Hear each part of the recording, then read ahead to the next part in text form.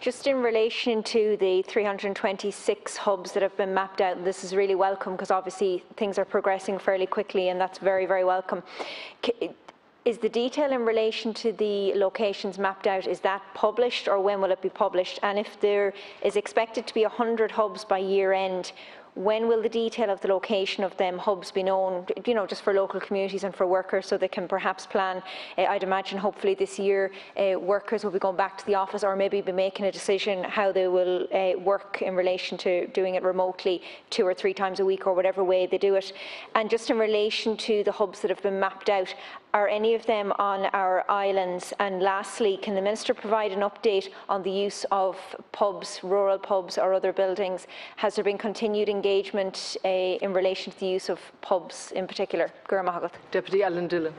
Thanks very much, Laskin Curla, and I want to thank the Minister for her tremendous work in the rollout of the remote working strategy, and we do need to maximise the opportunity and the momentum that presents itself to rural Ireland in making a remote working network a reality. And also, Minister, I want to thank you and certainly welcome your allocation of €5 million last month for the development of Ireland's national hub network. This funding certainly will go a long way to putting in place the infrastructure to build on the rollout of the national broadband plan.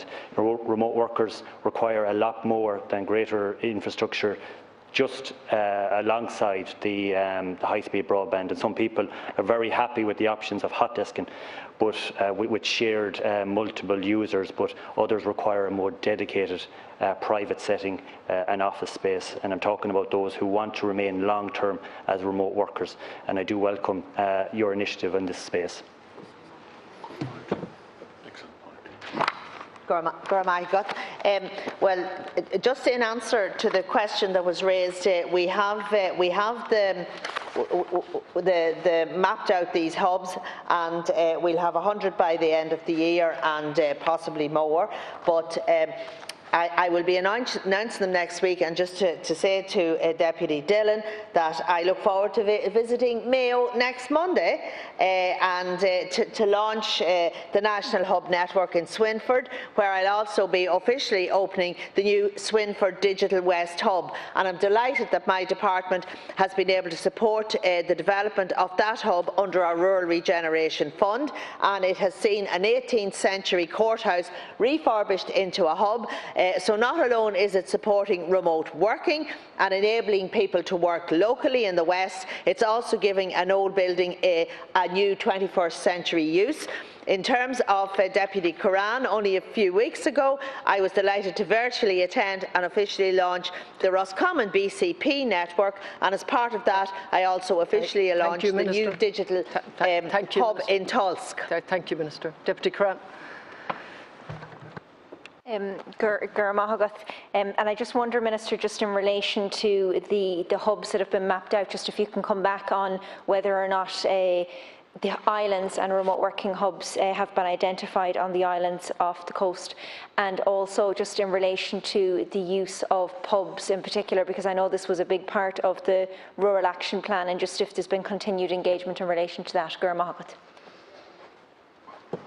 Thanks very much, Laskin Corla, and I'm delighted to hear that the Minister is visiting Mayo next Monday, and I think this is evidence that government is delivering to rural Ireland and that we see these digital hubs being established in Swinford, and I know it's a fantastic project and it'll be a huge benefit to the town and the community. And also I want to make reference to the Western Development Commission, who have done amazing work throughout the Atlantic Economic Corridor in mapping the remote working hubs available.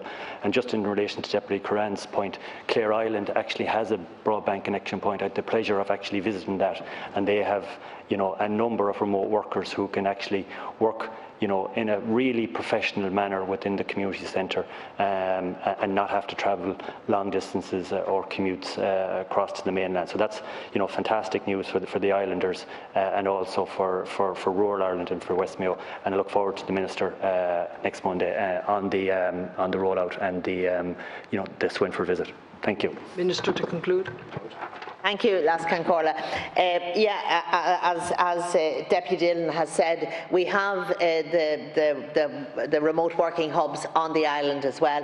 And when I launch it on Monday, I'll be outlining all the details of the hubs that have joined the network. But what we wanted to do was we wanted to get a full detailed mapping exercise, and we funded the Western Development Commission to do that, to identify where all the hubs are, and then we'll be able to see if there are any gaps, and we can sort of work on that as well. But there's 100 have signed up to the network, so the network means that you can get on that, you can log in, go onto a website. If I need a space in a particular part of the country, I can book the desk. I can book it for half a day, a full day, or I can maybe book it for a week. So I was thinking to myself, when we're going down the Wild Atlantic Way, you'll be able to maybe spend half the day working, if it suits, and maybe the other half of the day at leisure activities. So it really is about getting that balance there, where people can work remotely and to do so in a place that is safe. And I really think that this is the game changer that we all need